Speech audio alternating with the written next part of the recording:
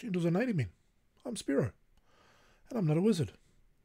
Today, this is going to be a further video to the series on our original ICEBERG type-in program, so this is part 4. This video will be a lot longer, I expect. A lot, I never really plan or script anything anyway, so this is going to be even less than that. I kind of had the idea to say, well, let's try and turn this. So we started out with a game called ICEBERG. That was a type-in from from one of those type-in books. We turned it into a little rogue-like dungeon crawler where we now have got to try and get, I'm the yellow at, and I've got to try and get to that door, but I can't because the goblin caught me. To turn this into this, or rather a cross between the two. So you're definitely going to need to be viewing this on a I'll make the text a little bit bigger here. You're definitely going to need to look at this on a PC. I'm going to be making the changes in the code live. I haven't planned them. I haven't thought ahead of how I'm going to do it.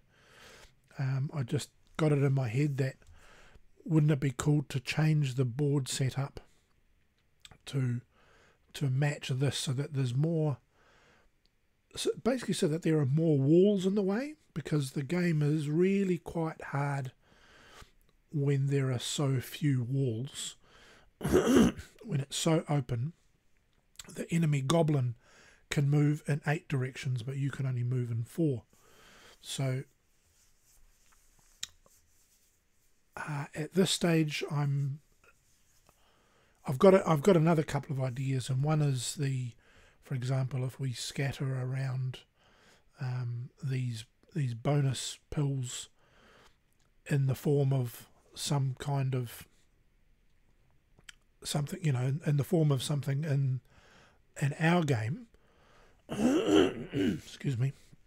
I hope the audio is okay, actually, because I've had to pump up the gain because I had the perfect audio settings, at least I thought I did, and after I did a system update and a reboot a few days back, it's gone much quieter, so I'm having to boost the gain in OBS in my recording software, and I don't know if that's making it a bit shit. Everything I do is a work in progress. I always encounter technical difficulties. That should be expected by now.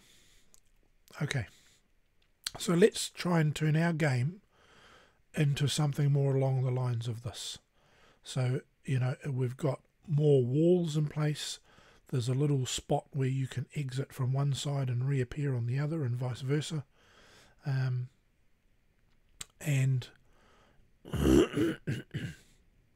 But instead of having the goal of you eat all the dots, the goal will still be to get to the exit. This might make the game too easy if we've got too many walls. I might see how we go, and maybe we'll add more enemies. So I've just made a copy of the original, and I've just called it Roguish Pac-Man. So let's change this to Pac-Man Edition. So as always, I will leave the code on my GitHub repository, so you can download it, play with it, change it. I basically put forward a little challenge to see what you can turn this into. And hopefully this video will show you more of the process of how I go through the code to make modifications like the previous ones have mostly, well, the last one anyway was I made all the changes and then showed you what I did. And this one is going to be more a, this is what I'd like to do, and you, if you can handle hanging around for that long, will be able to follow through and see my thought process as I try and solve various problems and how I deal with various things as I'm trying to deal with it. So the first thing I did was that in the last version I actually had changed what I did was I had to split the levels onto 2 lines, because when you do each line in each code line in C64 Basic can only be a maximum of 80 characters. So when I did data space and then the row of data, you'll notice that down here, if that's even legible to you, we're currently on column 81. This is column 80, and the next one is column 81. We could get rid of that by getting rid of the space, and now we're on column 80, so that should technically work. But I did a little bit of a test, and again, if you've seen all the other videos in the series, then you'll know that I run the Vice emulator has a tool called PetCat, which converts the plain text to tokenized C64 Basic that you can run directly in the emulator. And what I thought I'd do as a test is turn the data into D-Shift-A. Now, another feature of C64 Basic is that, well, a lot of the basics based on the 8-bit basics based on Microsoft Basic at that time could have abbreviations. So, like for example, print has an abbreviation of just question mark, but a lot of other commands have got abbreviations of 1, 2 characters, and the next character is a shift. So in the case of data, D-Shift-A is the abbreviation for data. And the way PetCat does the conversions, anything that you put in lowercase is a standard C64 uppercase character in normal character set. I don't know if that's making it confusing, but anyway, PetCat respects those shifted characters and converts them into the correct basic command. So D-Shift-A in here will get translated into data for the actual program, which is great. So I've now got D-Shift-A, and I can put a space there, and we can see we're now at column 79. I could take out that space and we'll be at column 78. So this is going to make it a lot easier to, and I'll take out that redundant line. So this is going to make it a lot easier to lay out the levels, because we don't need to split the lines, and if make changes we've got to unsplit the lines, and then became a bit tedious. And one thing I discovered just today with Visual Studio Code is it doesn't have an insert / overwrite mode, or it doesn't have an overwrite mode. You know, when you press insert on any other text editor on the planet, you go into an overwrite mode. And I needed to install an extension called Overtype to be able to even do that in Visual Studio Code. So that was hilarious. So let's go down here. Now we can press insert, and we're in overwrite mode. Yay! So first thing I want to do is I want to clear the map that I've set up. Oops.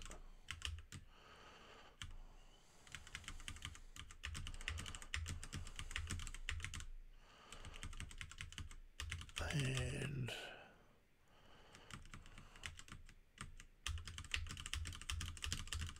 that is that.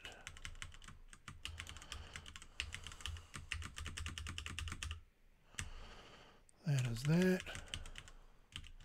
Now we're still sticking to our grid size of 38 by 16. The kind of, I guess the map here, if we looked at this, this is about, I think it was like about 23 lines down.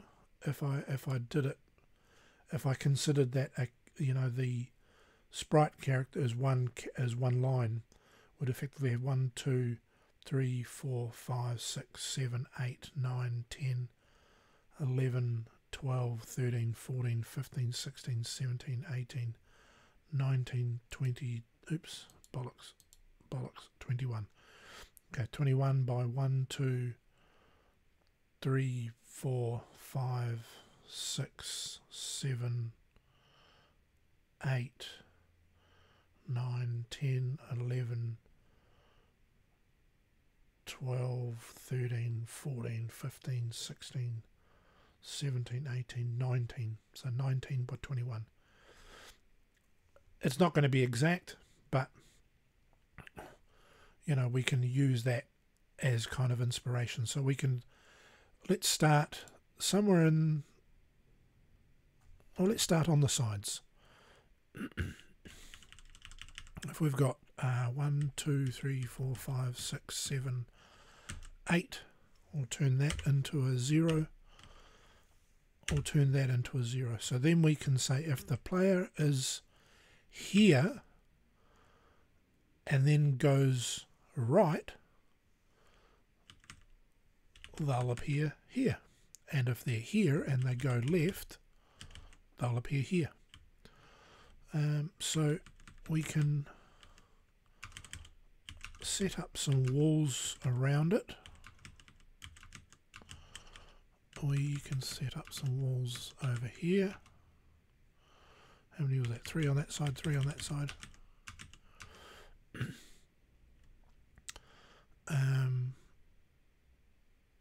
I guess maybe because, maybe we don't want to make it too long because you know, we want you to be able to sort of come around the sides here and duck in and escape rather than kind of going and going around the long way. Let's add in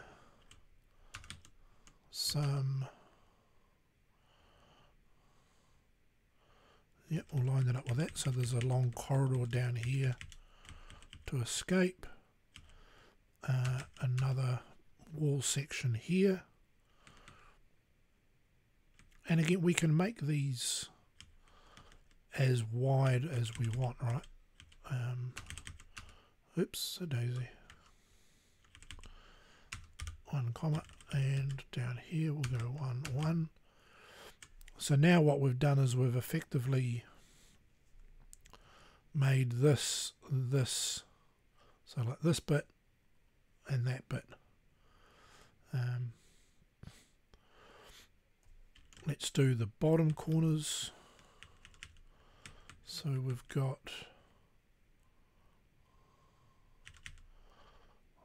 so you notice that these actually go up and around, so they take up a bit of space there, but because we've got fewer lines we won't do that. Let's go try and create this bit here. So we'll do, let's go 1, 2, 3, 4, 5, 6 across, maybe.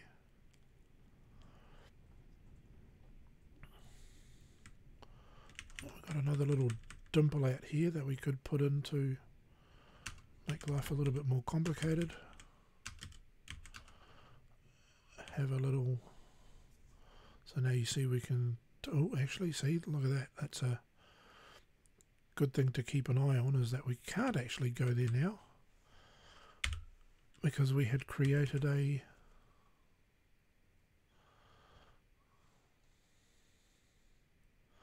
because we can't move diagonally, but interestingly that would have left us, if we had been, if the player was here, he couldn't have gone here, couldn't have gone here, couldn't have gone here, could only have moved here. But if the enemy was here and you were here, it could go diagonally to catch you. Yeah. I wonder if we leave in little things like that to, that's not for this one. So we've got that. We could extend this up a bit. We've actually got quite a lot more width, so we might end up doing, maybe repeating some of these little things. We're just making them longer. 1, 2, 3, 4, 5, 6. And you'll see we've got a massive load of bit in the middle. It's 8, 9, 10. We'll go 7, 8, 9, 10. We'll try and make it as symmetrical as possible.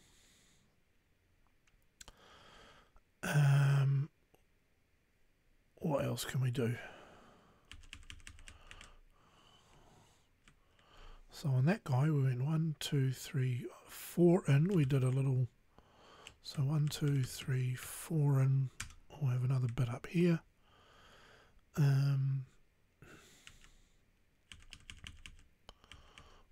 We could do a 1 here, 1 here.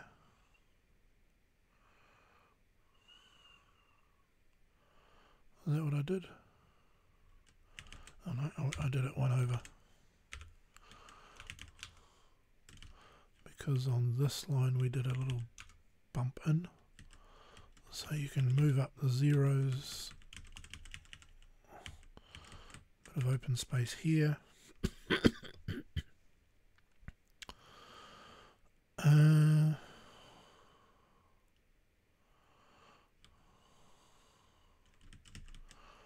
Alright, let's try and work on the middle. How aligned are we? 1, 2, 3, 4, 5, 6, 7, 8, 9, 10, 12, 13, 14. We have an even number. So we'll go in the middle. 2, 3, 4, 5, 6, 7. 1, 2, 3, 4, 5, 6, 7. So we'll make this one 2 wide.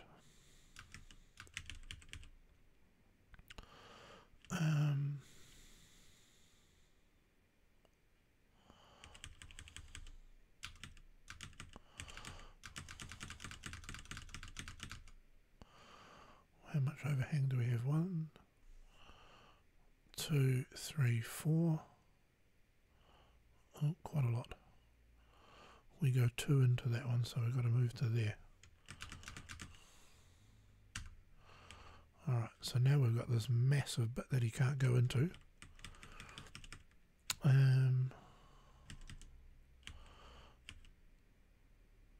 You know, we could make it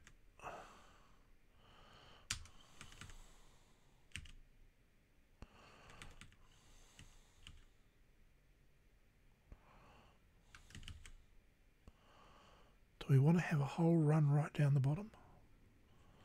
Oh, that'll make life interesting, wouldn't it?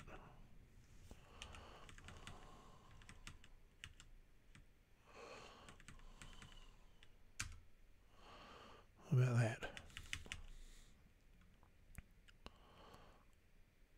I've kind of lost track of what is. I think that will make us symmetrical with that side.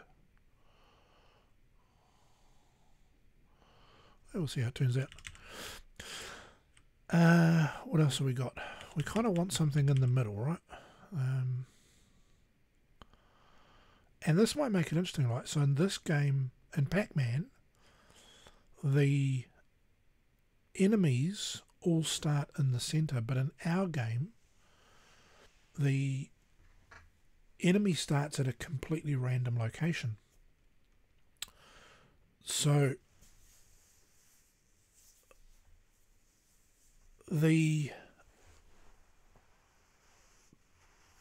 I might leave it so that it is still in a random place, because for the purposes of this video, because otherwise the AI is going to try and move closer to the player, but there will have to be an exception for getting out of there first.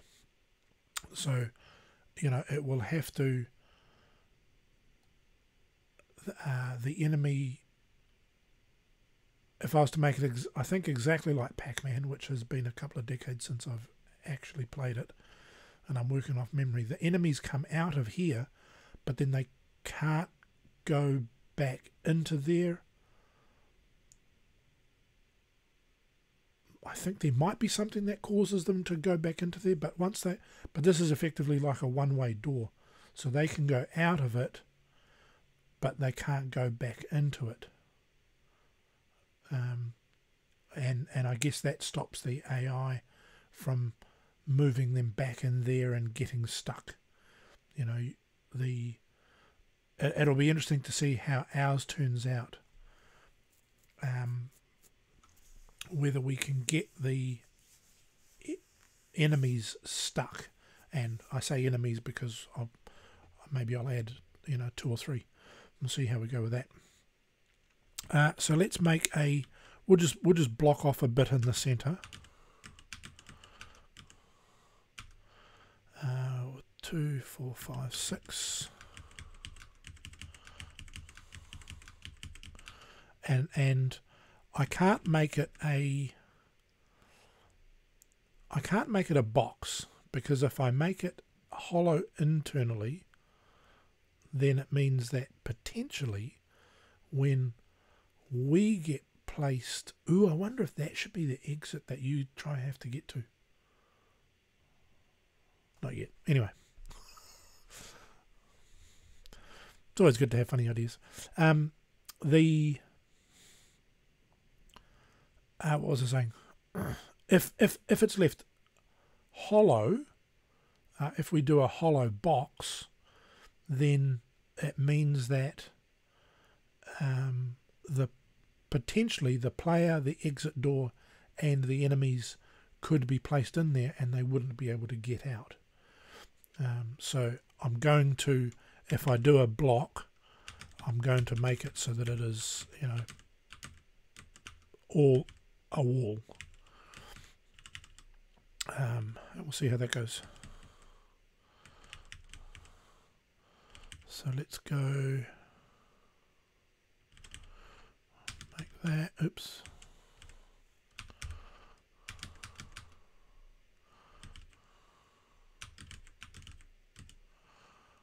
I'll make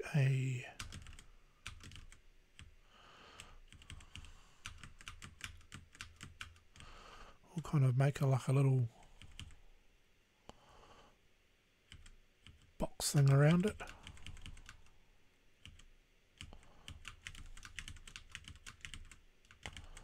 Oops, I think I forgot to leave something open there. One more there, and we'll turn that into a 0. So we've almost kind of made how this works, where there's like a bit of a border around it. We've actually closed those off. Maybe we'll open them. Another escape route.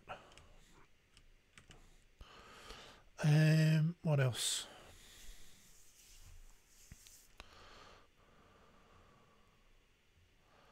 So we've got that exit. Maybe we'll add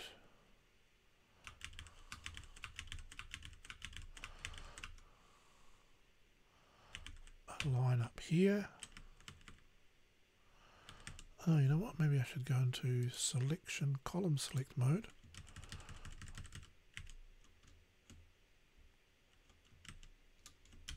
copy that.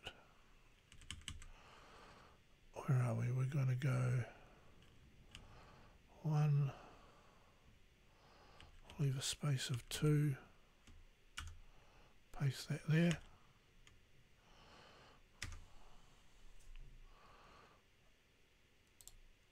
Get rid of that mode. So now we've got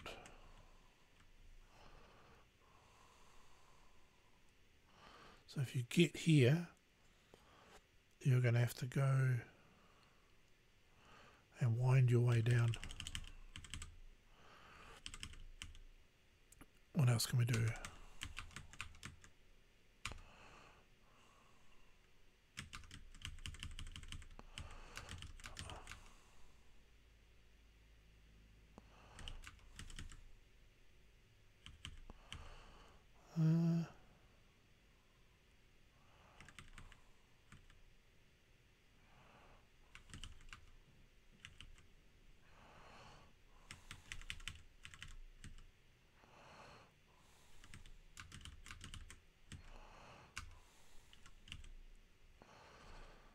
What do you reckon? Don't even know how visible that is on the screen for you. So we want to try and so we've got 1, 2, 3, 4, 5 here, which is going to replace these ones, I think. 2, 3, 4. Oh, we're not centered. Oh, we're not centered. It's not going to be exactly. Oh, that's a bugger. So we've got 4 here, but we've got 5 here.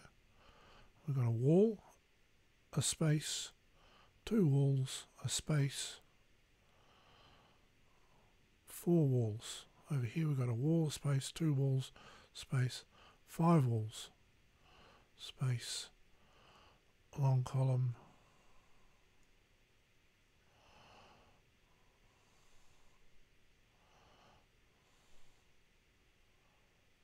I see what I've done. This is 2 out. Whereas that's only 1 out. Cool. Easy to fix. Let's put that down there. Change that to a 0. Oops. 0, 0, 0, 0. What do we say? We wanted that one to be a 0. Let's go back.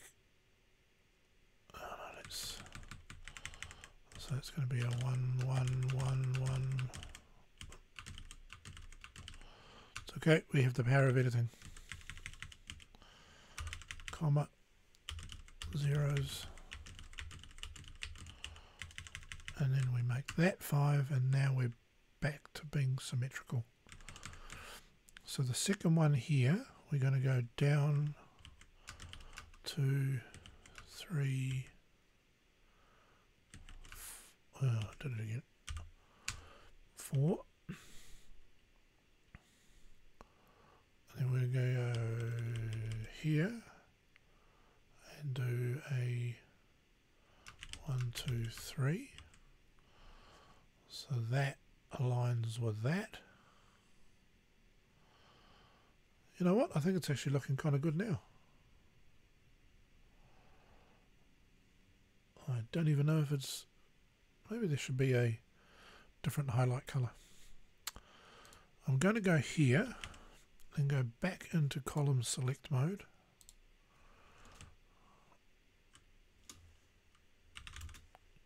Wow. Oh. I'm also in overwrite mode. Oh. Rem. So we'll get rid of those. Back out of column select.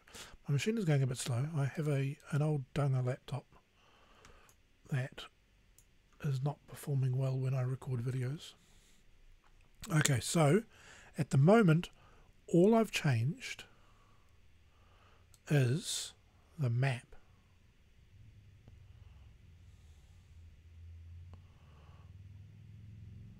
So let's see how that turns out. What do we got here? Pet cat, not that one, that one. But we want Roguish Pac-Man. And we'll want to call that Roguish Pacman.prg. So we're converting our text into a PRG file, X64SC. We'll now run it. Now run the PRG file. So here we go. I'm going to put it into warp mode so it loads quicker. Alt W, warp mode. Warp.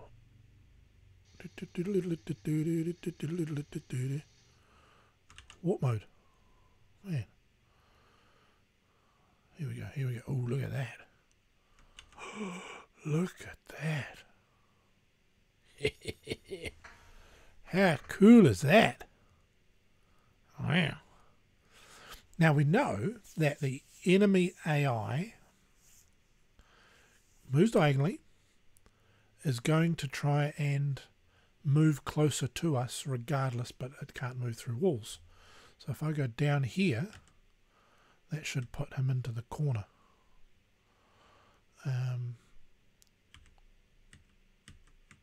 You see, so he is moving.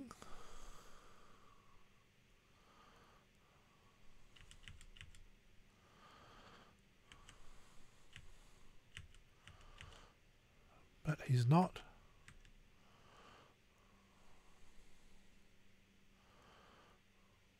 Right, so here we go. So now he's going to think and he's going to be like, I'm close. And now I'm like one square away from him. Oops. Oh. And now I can go down. And I win again.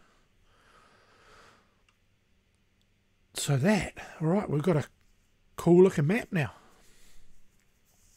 And that almost works. What do we got? What now do we want to change? What now do we want to change? Shall we do another enemy first? Pac-Man has only got 4 ghosts. Do other ones come out later on, like special ones? I'm not entirely sure. Well, let's account for the fact that we're going to. So this is the enemy character that shows that gets displayed. So Petsky character 38 is the ampersand. Now, you know what? First off, let's do the, because it'll be a little bit easier when we get to here and we go left or west, we want to appear here and vice versa. So this is going to be, we know we know what the grid coordinate will be, so it'll be grid X is going to be 1, be 1 or is it going to be 0? Let's find out. It'll be 1 or 0. And Y coordinate will be 1, 2, 3, 4, 5, 6, 7, 8. So we're talking about, I'm going to write this down because I've got the memory of a forgetful thing. Oh, actually we can do it as rem statements down here. Rem east exit equals well, it'll be board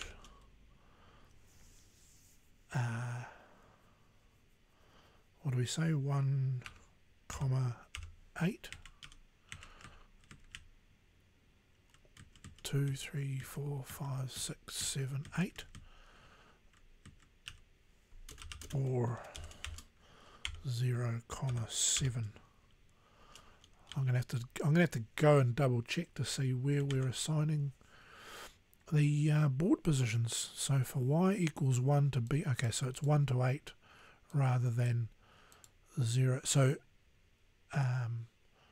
arrays are 0 based, so we're basically not putting anything into the 0 thingy of the arrays. So okay, we are 1, 8. We now want to go to the bit that updates our coordinates, right? So let us get rid of this whole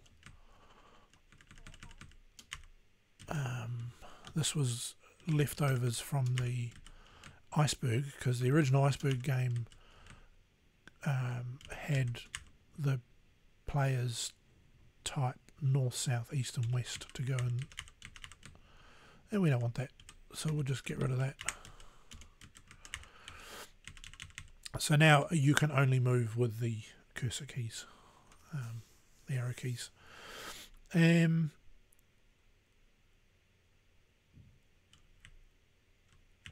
So that we might also want to give ourselves a little bit more room here to add some more logic. So at the moment the line numbering is pretty tight, so I'll leave 100 here, but I think what I might do is I might want to shift everything else down.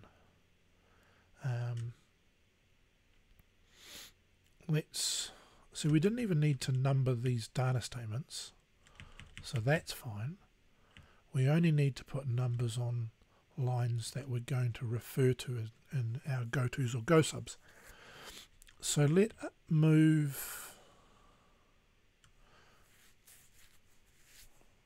just make it easy. 1800 for the 800s.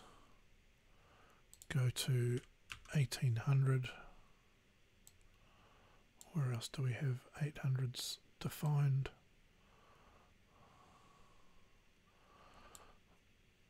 No more highlighted. Was that the only one? You got caught. Go to 800. Oh, because there's only 2 end conditions. That's fine. And let's make these end games at 1500. So we want to change that to 1500, that to 1520, that to 1500. Did we have one more? When the player hits, it goes that. When the enemy hits, we got that. Okay, so I think I'll just do a quick highlight on that. We've caught all the go-tos and go-subs on that. That's fine. So now let's move. Well, actually we can do the same for these as well, right?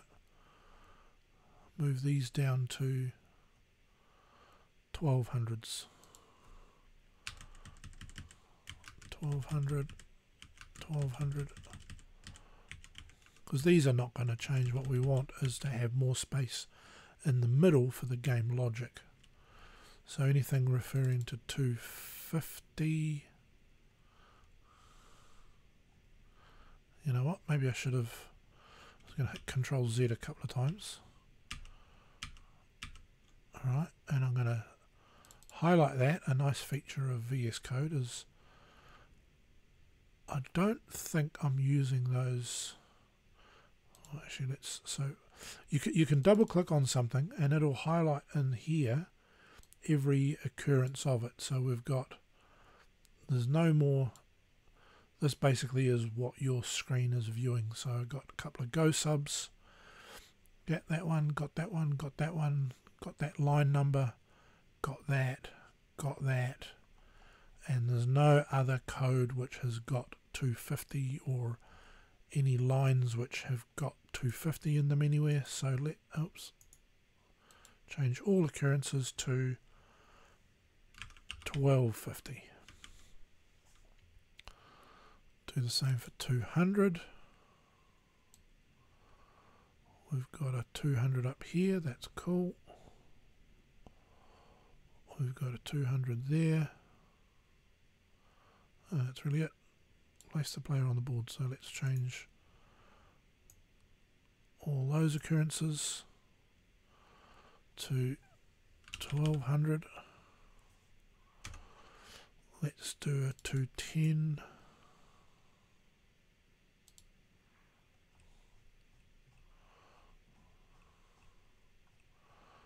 Use 210 for anything else. Okay, let's make that 1210.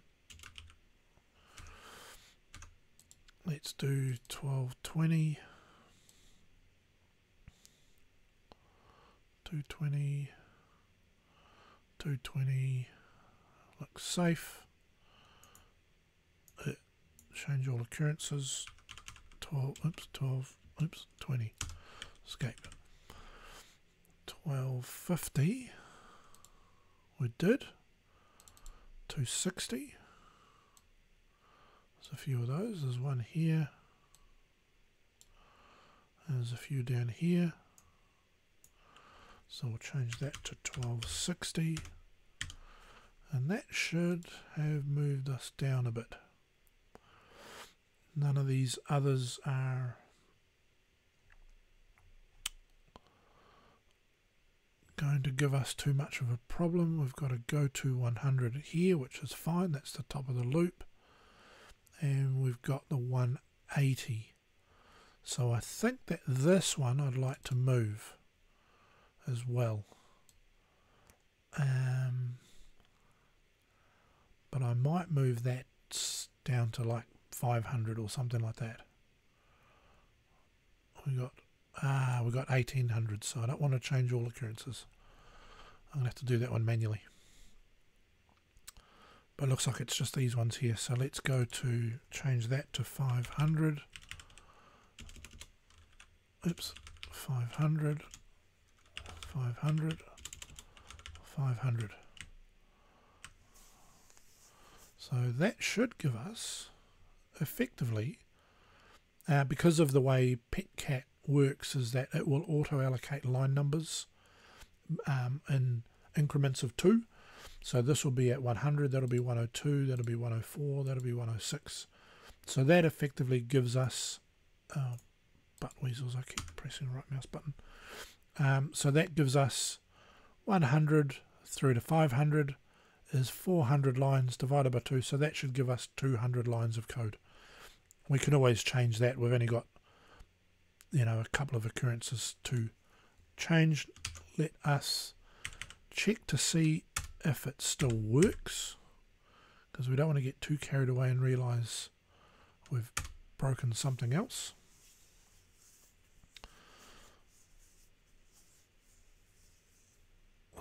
So all we've changed this time around has been those line numbers.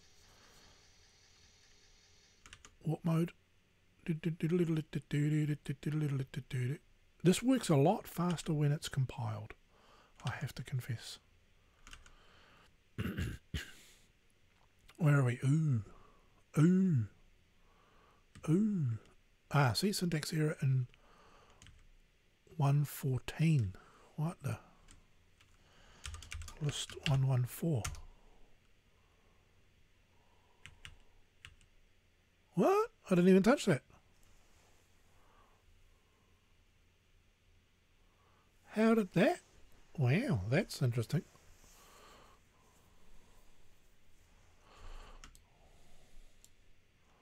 So that means, what is that? YY equals YY minus.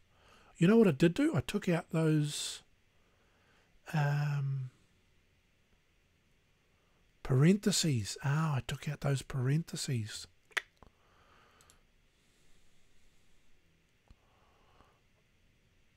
Yeah, so those are necessary.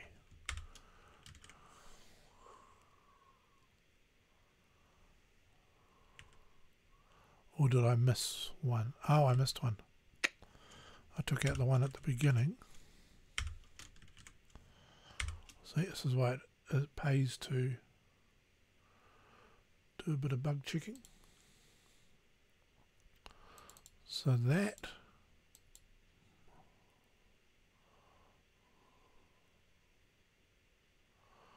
looks like we got the right number. We've got an open parenthesis that matches that one. That one matches that one. That one matches that one. Okay, so I think I took that out and took out one too many. Fine and dandy.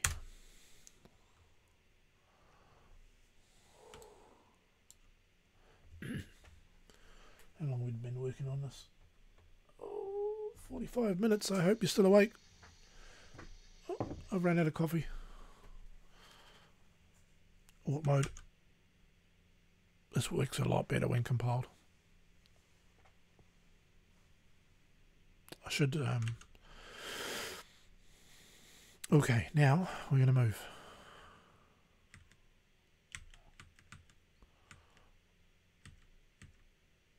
Cool. See, he's still trying to... The AI is actually still pretty dumb, right? He's just trying to get closer, and the first thing that the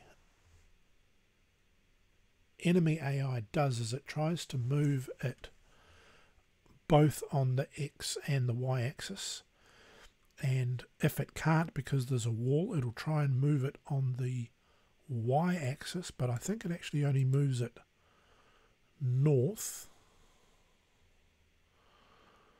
So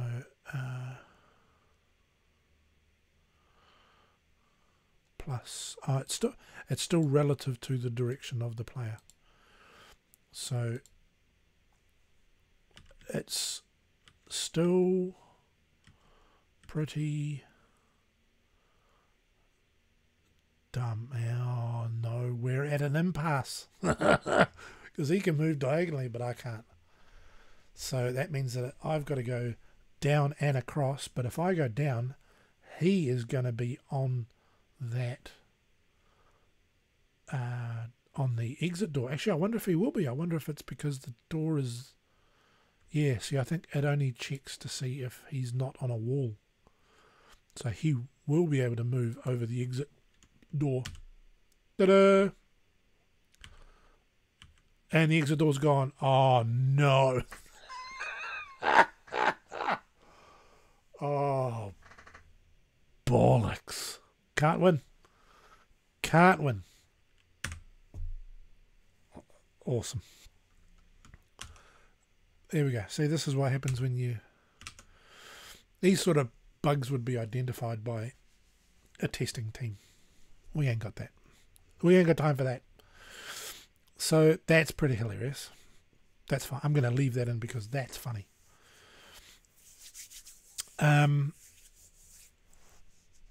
What did we say we were going to do next? We moved the code. We changed our map. Let's add a second enemy. Okay, we've got a... So the interesting thing is that we've got the enemy... We can only have variable names with 2 characters. So I can't go enemy 1 X and enemy 2 X and enemy 1 Y and enemy 2 Y. I'd probably have to make an array, or I have to either do an E, let's say E1 for enemy 1 and then X and Y. That's going to be... Do you reckon we can do that? Do you reckon we can pull that off? Let's try and add a second enemy and use an array, but I'll leave in the current enemy. So we've got the board. we want to add, let's go, but we don't really want to dimension an array because it can only have two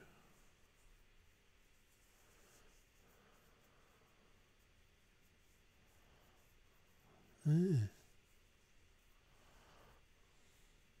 mean, enemy 1 will have 1, 1. That, because it's only going to store the X and it's only going to store its Y. We could make it so that it can store its current X and Y and its previous X and Y by making those 2.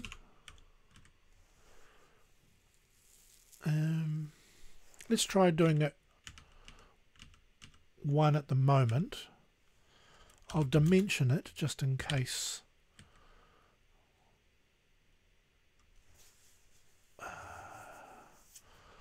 Well, the other option is to do enemy, and then we might go, you know, if we were doing Pac-Man, 4 enemies and each one of them has an X and a Y coordinate. That would be another way of doing it.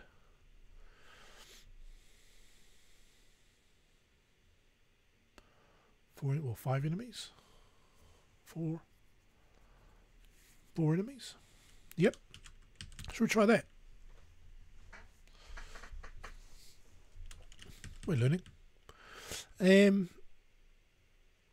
So we've now got the enemy enemy array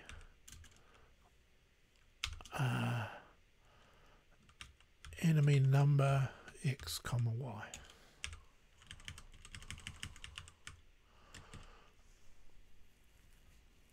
The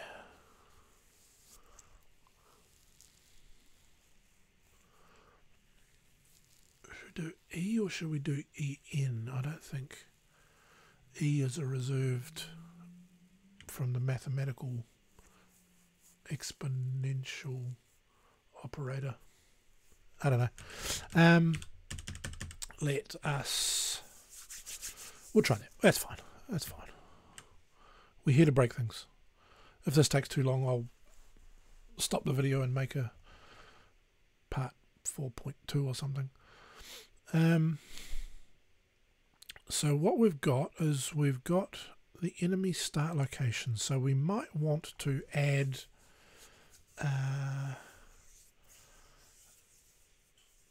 SX and SY. Oh yeah. Let's go. Maybe we'll have to do 1 for each enemy. So at the moment our code is going to be, oh, we can shorten the number of lines we need, right, by doing this. So we're going to have 50, 52, 54. This will be 55. Rem N L E. We might have to shuffle these around as well, or do a go sub and make these, figure these out at a put the code into a later address. Enemy 0.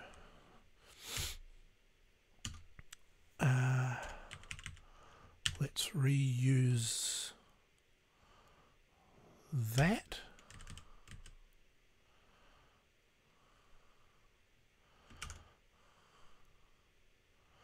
You know what? See, this is where I'm going to start getting into problems of where I'm not assigning the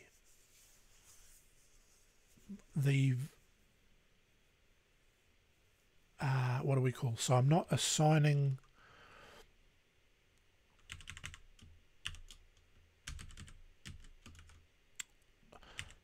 I'm working out the coordinates, but I'm not allocating it to a board position. I'm just saying if the board position there isn't empty, but that isn't empty is only actually accounting for a wall, because that's all we've put into our board at the moment. The escape doors and the enemy locations and the player locations we're not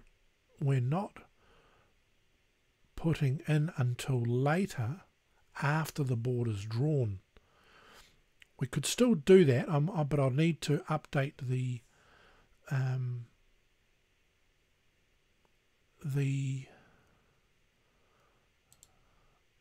oh, actually that'll be quite easy to do. I could, so what I wanted was the board to be drawn first and then everything else to be placed later after the board was drawn. So the way it was dealt with was if the board coordinate has a 0, according to this, then it will get a blue dot printed on that space. If the board position has got a wall,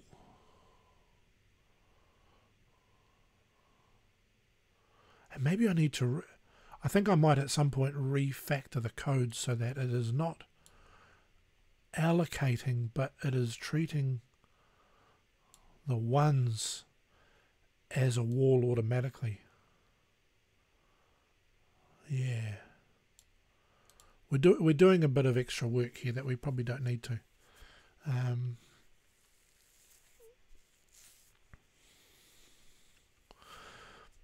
And the collision detection is relying on, you know, do you hit a wall?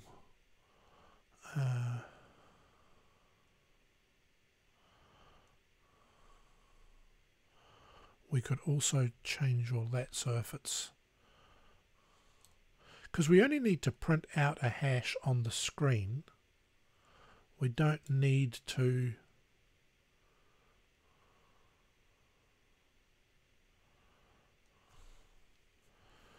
I was going to say to try and save us going through this loop, but we still have to do it anyway because we have to read the data in.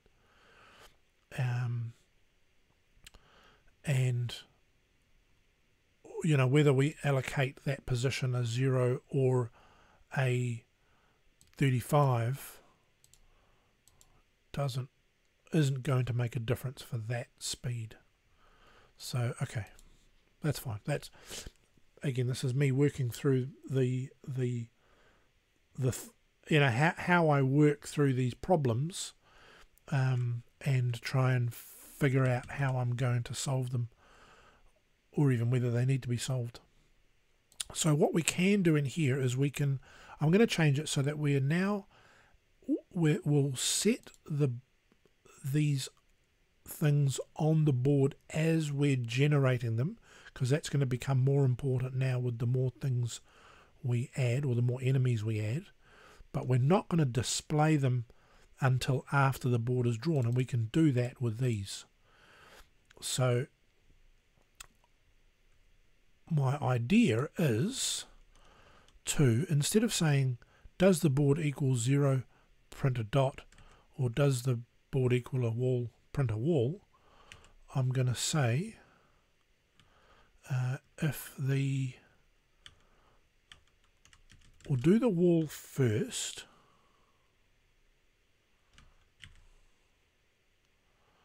No, I was going to say do a, if I say if it's not equal to 0, then, oh no, yeah, that's right, I'll do that if it's, but I can't do an else. This doesn't have an else. Oh, crumbs. So I might have to do a go to skip the next. If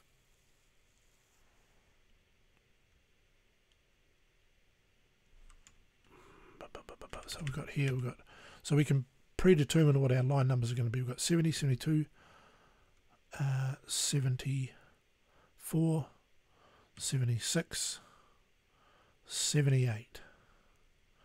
So if we make our logic on line 78 and then we go line 80,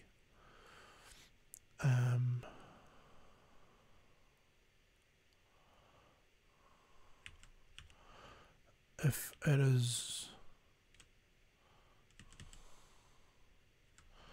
no, I want to have this up here, but change that to if it's not oops, if it's not 0, then print a hash, and then go to 80. Do we still have that? 2, 4, 6, 8. No, we want to make that 82. Let's make it 84, just for make it a bit cleaner. Otherwise, we'll print a blue dot. How about that?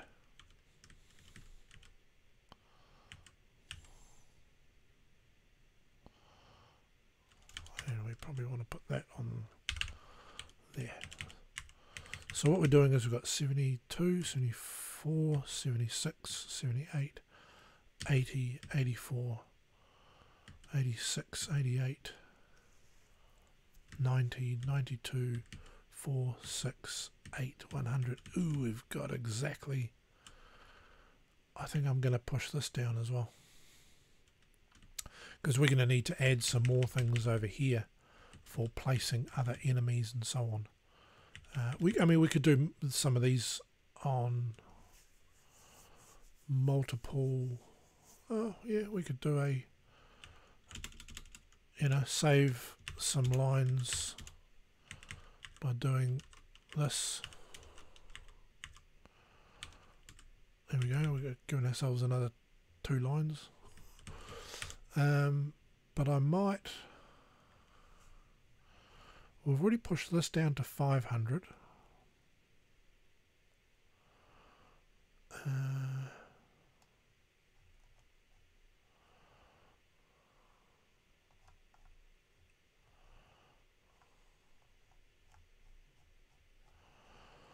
What do we reckon? I'm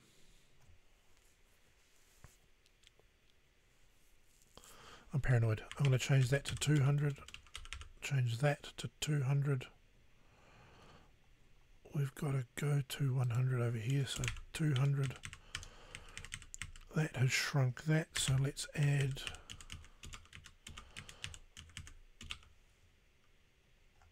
I hope that was right. I hope I was paying attention.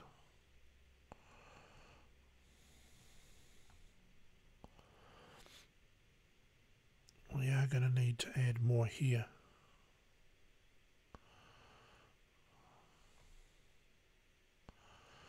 So maybe I'll make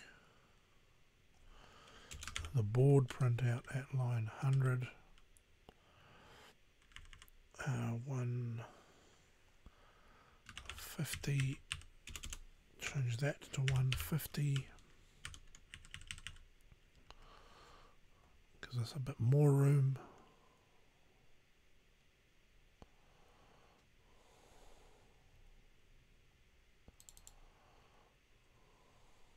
Yep.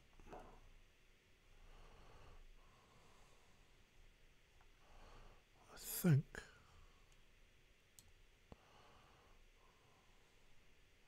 it's probably a good time to do another. Oh, now you'll notice I'm not saving. I've set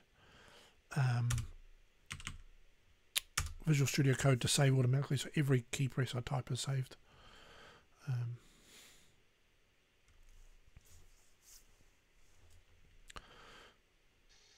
What mode? What mode? Come on, baby, you can do it. Ooh, ooh, ooh, ooh.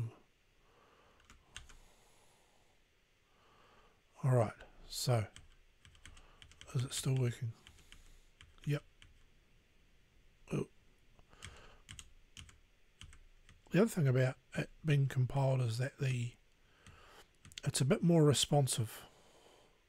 So he's stuck there, right? We really want to at some point try and either have a count to say how many times has he failed to move.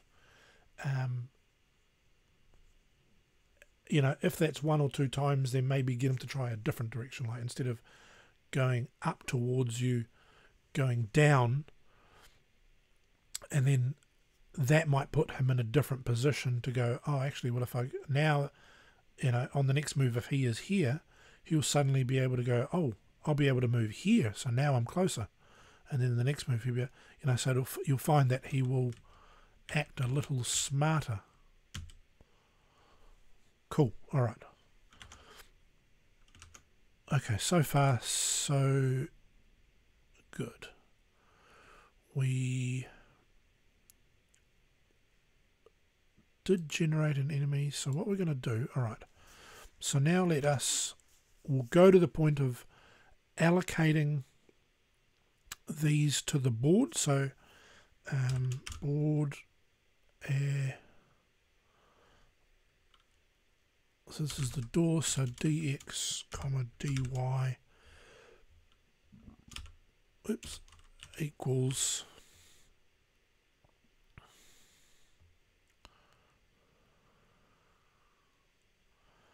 the door, so we want to put the door character at that location.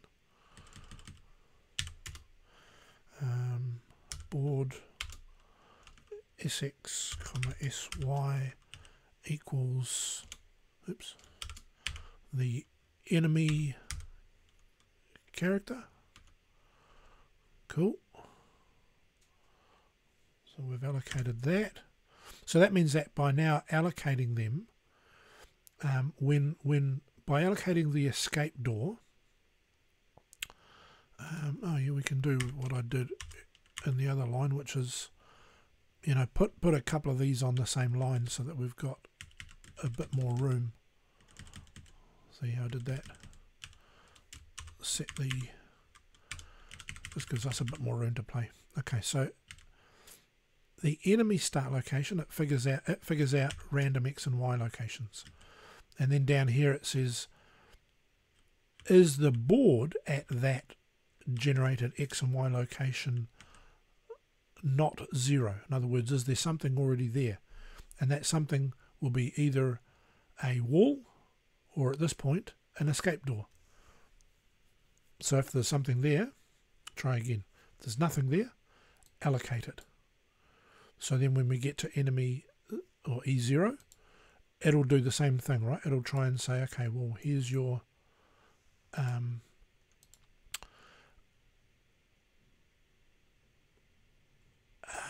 your randomly generated x and y location. Is there something already there? And that at this point it will now account for the walls, the escape door, and the first enemy. And if it's happy with that, I'm not sure what's going to happen if I allocate. So I probably need to allocate not just the board in this case, but because I'm using the E array, I probably want to also set enemy 0, comma sx, comma sy. So now I've set that. The board position has got a character on it, so that's taken, and I've set his starting x and y. Hopefully that'll be, we'll figure that out. So now we want the board, your x and your y to equal the player character. Okay, so now we've got two enemies, one in an array, and a player, and an escape door. Now I don't have the logic yet for moving that second enemy.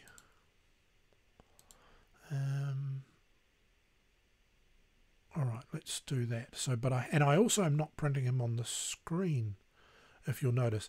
He's on the board, but I'm not printing him on the screen. And I did that using these little loops here. So how will I do that for the other enemy? Well, we can...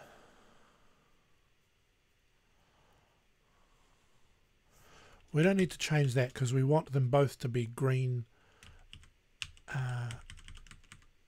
ampersands, so the enemy is an ampersand. But we want to change this before jumping to that board update routine. So we'll have to go ZY equals...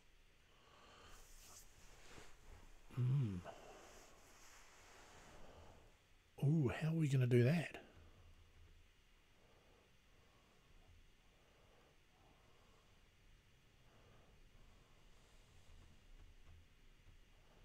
How are we going to do that?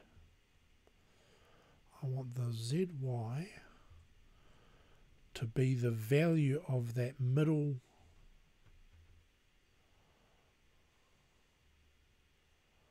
I might have struck an issue here. Because I want it to be, we got E0x comma Y. Excuse me. I want to extract that. I'm not sure I can do that.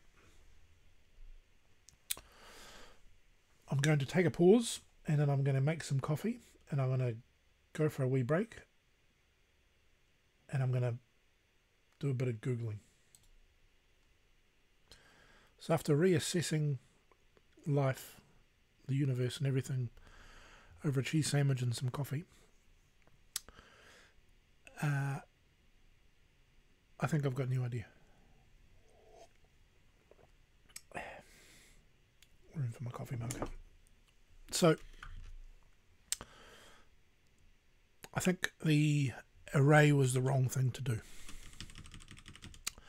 I think what I want to do is have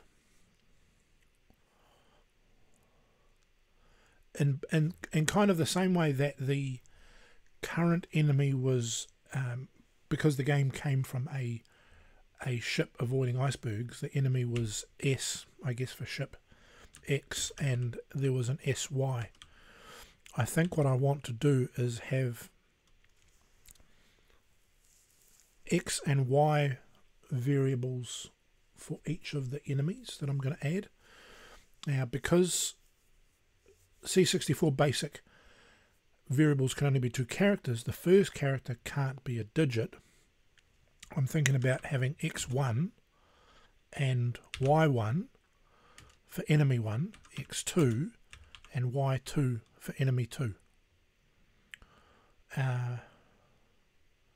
And I think that that is probably going to solve the problem. So I'm going to delete that, hope for the best. Let's go enemy...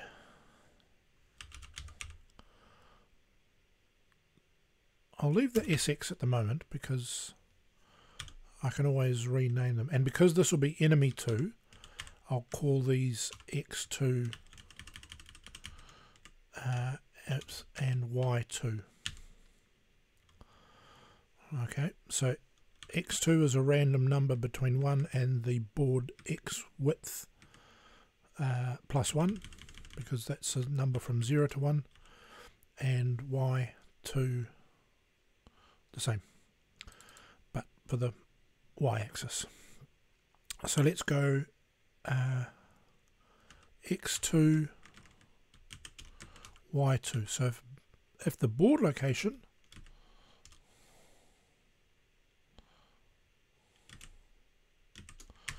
we don't need to do it. So if the board location of X2 and Y2 is not empty, then we're going to set those coordinates to the enemy character. So it's basically the same as what we did here. So I was even thinking about, you know, these random number generations. Maybe I should have made them a little routine to say, you know, because these are all basically the same, right? Well, let's do that now then, because we're awesome. Let's go to line 90 is the rem coordinate generator, and we'll use the ZX and the ZY, but they get regenerated. So let's go ZX. It's not ZX Spectrum. Let's copy one of these lines over and say we want our ZX and our ZY. We do want to do the check here. Bomb sticks, what did I just do? Okay, let's move that down. So we want this to be ZX and ZY. If not, go to 90. And then we'll do a return.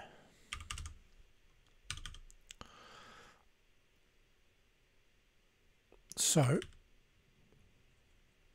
we're generating, we'll jump to this subroutine. Oh, that means that after this I'm going to have to also jump to line 100. Let's move this down outside of that into our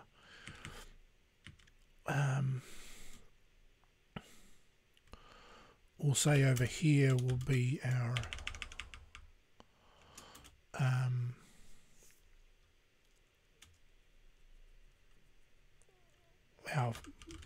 our function section.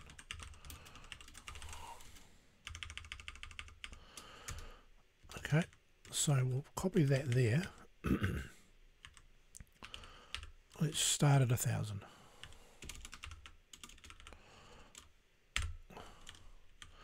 So 1,000 is our coordinate generator.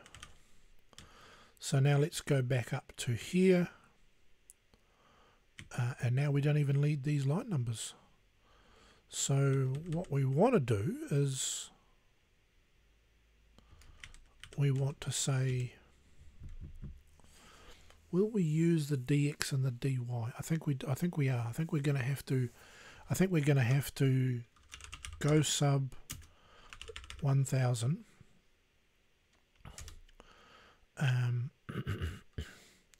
We'll go DX equals ZX. Oops. DY equals ZY.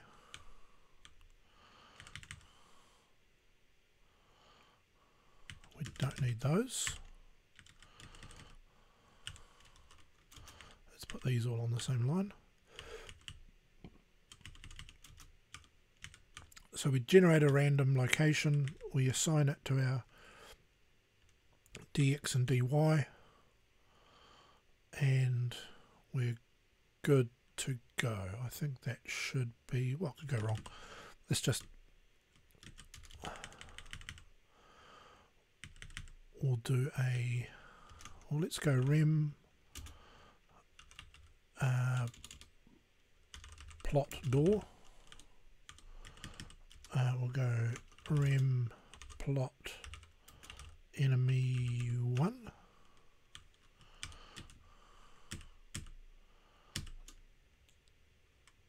Don't need those. I want to change that to a go sub 1,000. We want to, well, seeing as we're changing it, let's do the whole thing. We'll go x1 equals ZX, x2 equals ZY, and we will, I just did x1 and x2, didn't I? I want to go y1, x1, and that should be, what am I doing? y1. Okay. Did I do that one right? DX is ZX, DY is ZY. Cool. X1 is ZX, Y1 ZY. Okay, so that's enemy 1.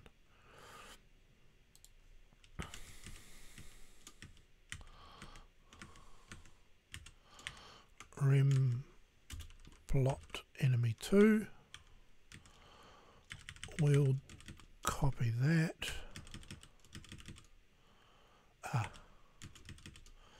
Replace that. Oh no, I did do it. Yep, so the allocation to the grid is there. So this is going to be x2, y2, x2, y2.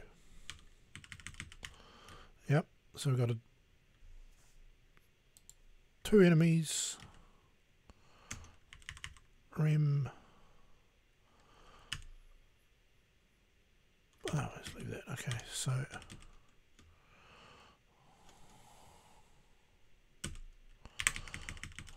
copy those, and I think that means, what did I have as the player X and player Y, was it? Y, it was YY, wasn't it? YY, YX,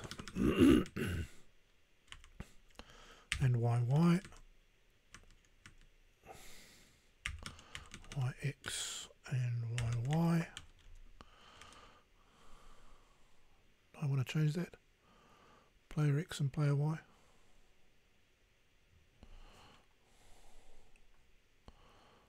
How much do we have to change? A lot.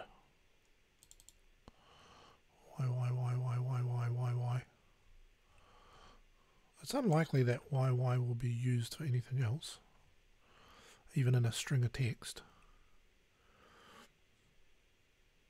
So let's change, for it to make a little bit more sense, change all of those to PY, because we like pi. And we want to change the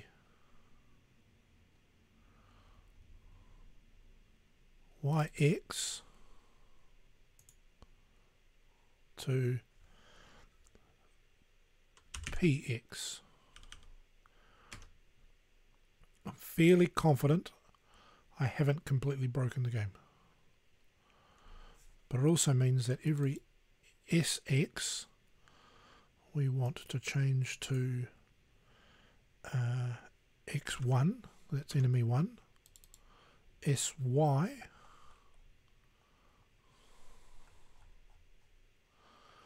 we want to change to Y1. Have we broken the game? Okay, so let me just double check that we've got everything else all right. We've got our, we plot our door, we plot, well, let's change that to enemy 1 start location, enemy 2 start location,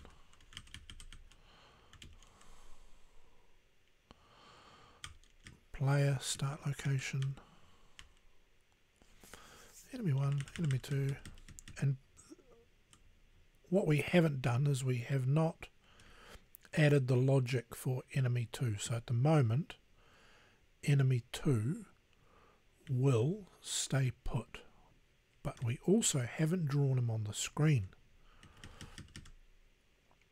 So we've got, after we print out the board, we've got this little bit here.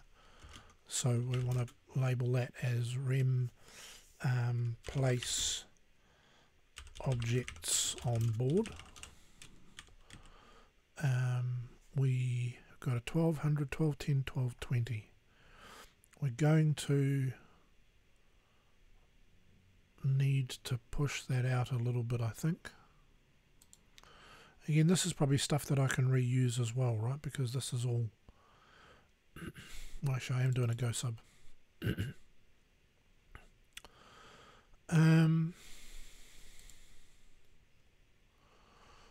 Let's go 1230.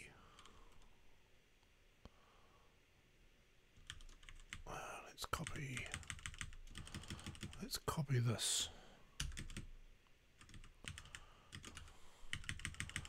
and make that 1230. place enemy 2 on board. So that'll be, I don't know why I did this, I did my x's and my y's around the wrong way. So x2, zx is x2, zy equals y2, zy equals enemy, what did I do there? Ah, that was me, I don't need to do that, zy, let's get rid of that. That was when I was going to be using the, so we've already put it in place, and the door we've already put in place. So now we can get rid of that line as well, because we've now plotted the door. B dx dy equals dr. That should be the exact same code as there. Yes, it is. We don't need to do that anymore. So when we place the stuff on the board after we've laid out the board map, the player, enemy 1, door, enemy 2 will be placed on the board. Excuse me, more coffee.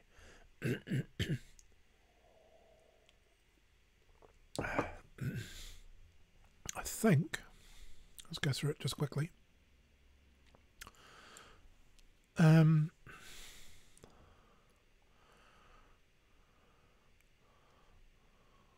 got rid of that array. We set up the board, plot the door, sub 1000, let's double check, generates a random x and y. If that x and y coordinate is not 0, so it has something already allocated to it, try again, otherwise return. And when it returns, it will have populated zx and x and zy. So we'll allocate them. Again, I'm not sure if I'm even going to need these variables, if I should just say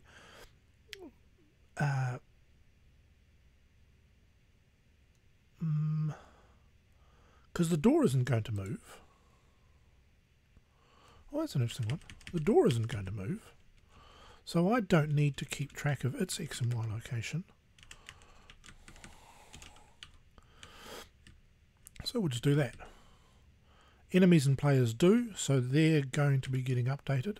So I do want to keep track of those x and y coordinates. Print out the board.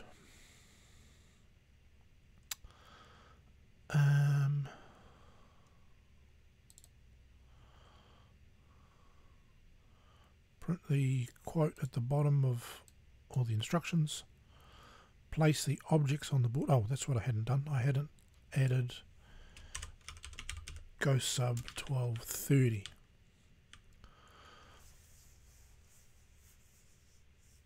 Yep. 50. Yep. So now it'll place all the objects.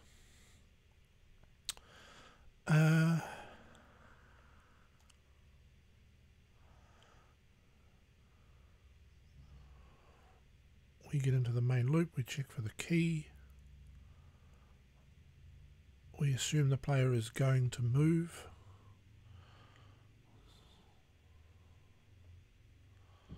zx, zy, man I did it again didn't I, change my x and y's around, oops, let's put it after that, so we've got zx equals px, zy equals py.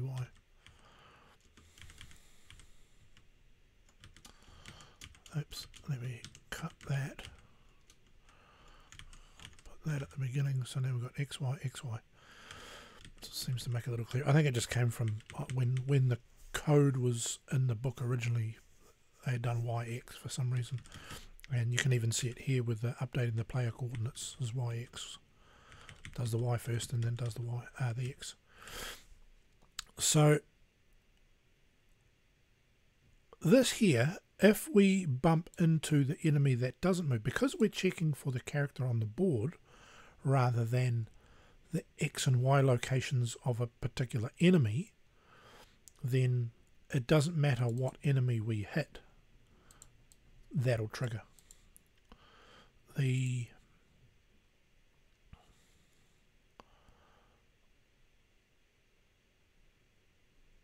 Yep, so we've now got, we might want to do is, I guess the trouble is that we're going to have to do this for each of the enemies. How much room do we have? 200 to 600. We've got plenty of room. Go sub 1200, 1210, 1220 was the door. I'll add the go sub for 1230, which is enemy 2.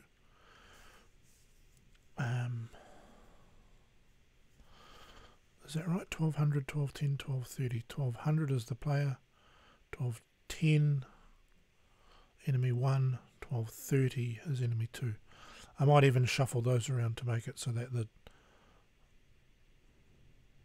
the door is at 1200.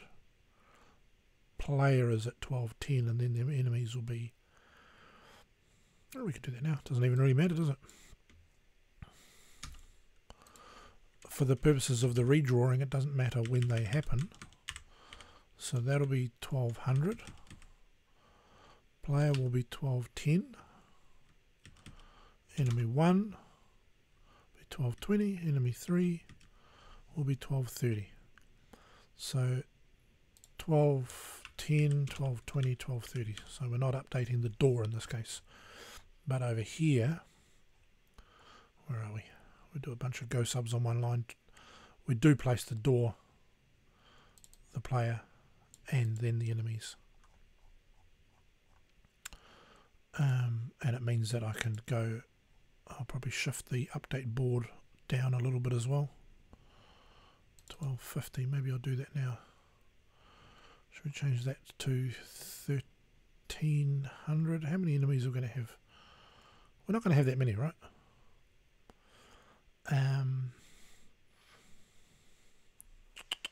But I do want to add, as I said, the magic dot, and my idea for the magic dot was to slow down the enemies or pause them for a couple of turns to give you like a couple of extra moves.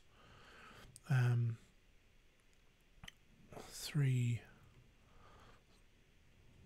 so 1, 2, 3, 4, 5, 6. Let's make it 1400. Change that to 1400. Change 1260 to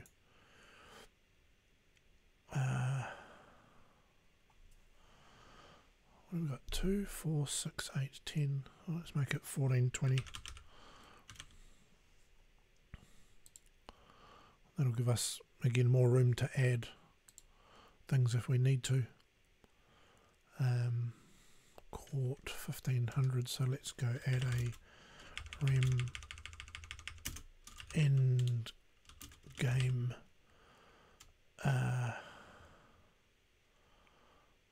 scenarios.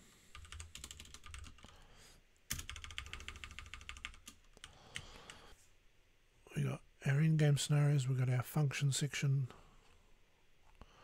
we've got our main loop over here.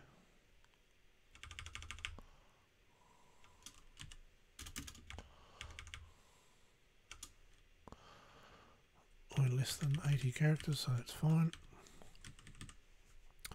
It'll still run. Now, I think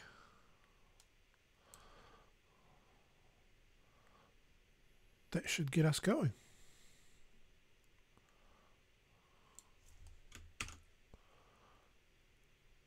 And as I said, the second enemy is not currently moving, but I do want to make sure that I haven't completely broken everything else.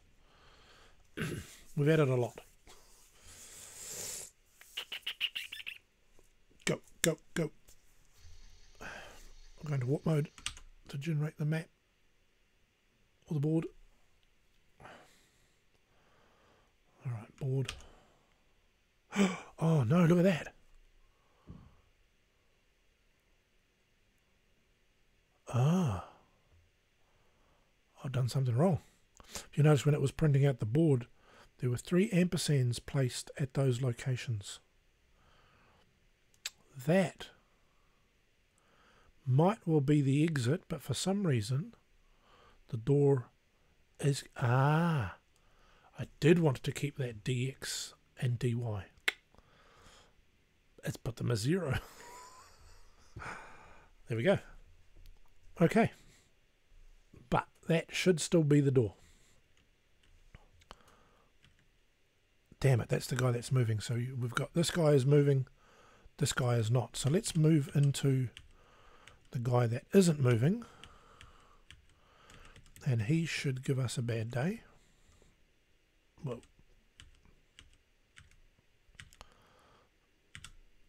yep, been caught by a goblin. So it knows that it's there. It's just, that's interesting. Right, because I didn't change my in-game code. It's still using X1. So it has assumed that. So the code changes the color of the character of of where you died or where you won the game. And that's an interesting point. He walked over the exit, so he ate the exit again. I think I'm going to call this video here because it's 1.5 hours long.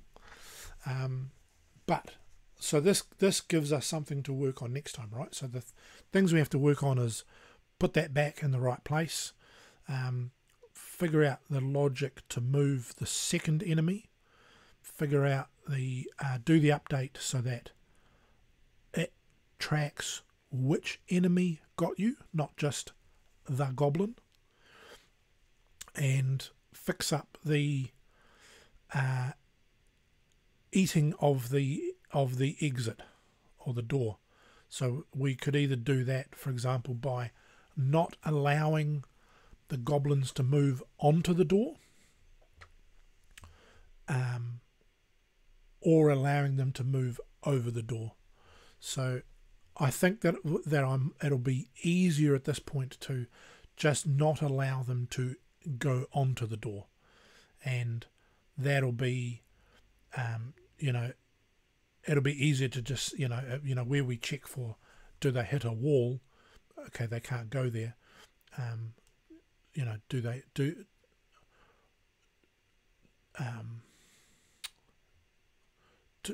they walk on any other kind of floor tile or object? Because there will be actually, because if I add those little things there, the happy pills, then we're going to want the enemies to walk over them but not affect them, right? That would be hilarious though if the enemies walked over the poison pill and paused you for a couple of turns. That'd be funny. So we've got some things to work on. Yeah. I hope this was useful, right? I don't know if you're able to sit through an hour and a half of me rambling and like working through the code, but my hope is that with this kind of video is that I'm not just showing you the code and how it works, but I'm also showing you how I work through the problems and how I try and figure out the solutions. And I am completely new to this. I've never written a game before in my life. At least I don't. That might not be. That might not be entirely true. I have tried to write some games before, but I'm not a game developer. I haven't really studied in depth in fact, I'm not even really a programmer, right? I say to people I can code, but I'm not a coder. But people who make coding their either their career choice or their primary hobby choice, you know, they approach programming through a different mindset, right? You learn the, you know, I'm not sure even how to word it, but it's to me it feels like they kind of have a better grasp on the logic and how it should be applied in code, as opposed to someone like me who kind of I know what I want to try and achieve, and then I have to try and translate that into how I understand the logic to work. And I'm sometimes wrong, as you saw with me trying to do the enemy with an array. I think I was completely off the mark on that one. But thankfully I identified it before I had written, you know, vast screens of code. But yeah, I'll leave that. Thanks for watching. If you've lasted this long, please leave a double thumbs up in the comments, just so I know that you're doubly awesome. And yeah, there'll be another one. I will, you know, as I say, please leave your thoughts and your comments down below. I've had some really good feedback, not just in the comments, not just on social media, but I've had emails as well. People that are working on it or playing with it or doing similar things, you know, and it's good to get to kind of bounce ideas off each other as well, you know. You know, you might be working on a project that is similar but not quite the same. You might learn something from this that you can adapt. You might be doing something similar, and if you let me know, then I might be able to learn from it and adapt. And yeah, whole point is have fun. I'll leave you with that. Thanks for watching, and I'll see you in the next video.